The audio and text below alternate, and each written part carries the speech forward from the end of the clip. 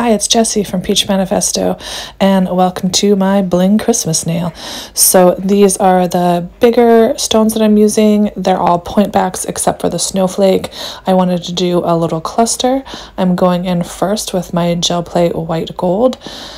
And once I have that on the nail, I'm using gel plate bling on. I'm going to make a little kind of pile of it, really kind of raise it up high for those point backs, making sure that there's enough on there just to kind of seal them all in.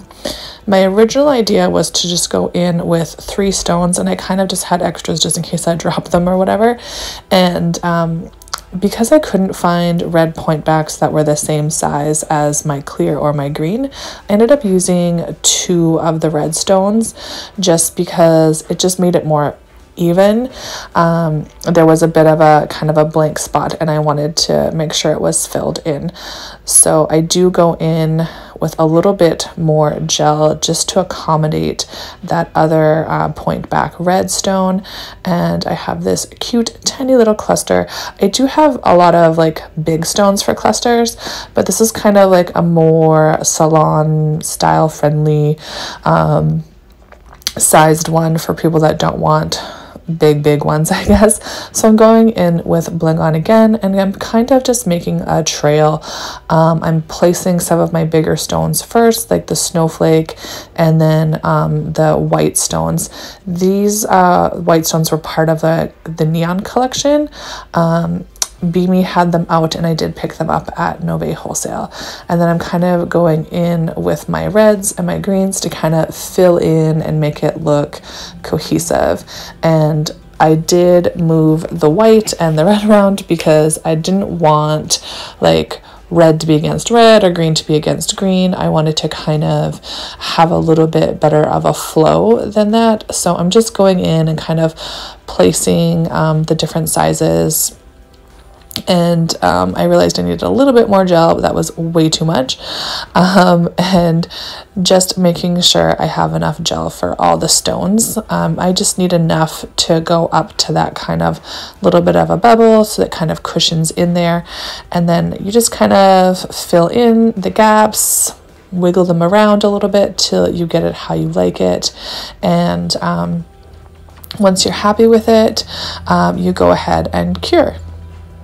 So once that has been cured, I do want to take some of the bling on and make sure that any of the little kind of open bits around the cluster are filled in. I do like to use the bling on for that because I know it's not going to run out or anything.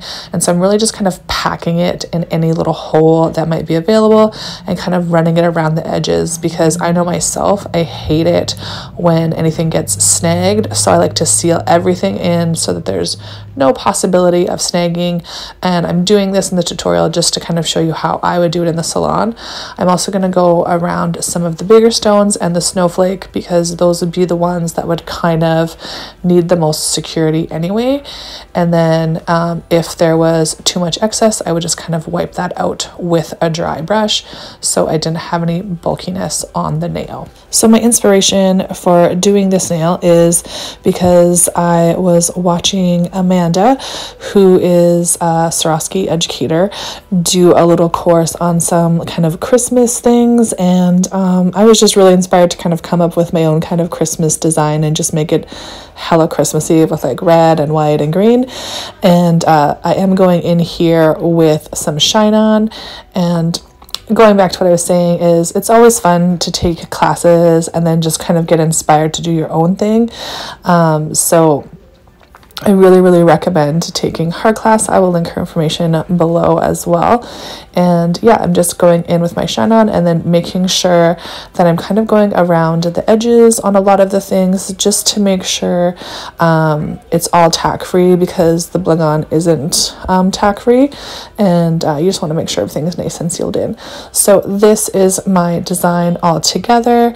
In person it looks way better. It's kind of hard to see because I did the sparkly background, but if this was on my nail, I'd be so happy because I love the bling.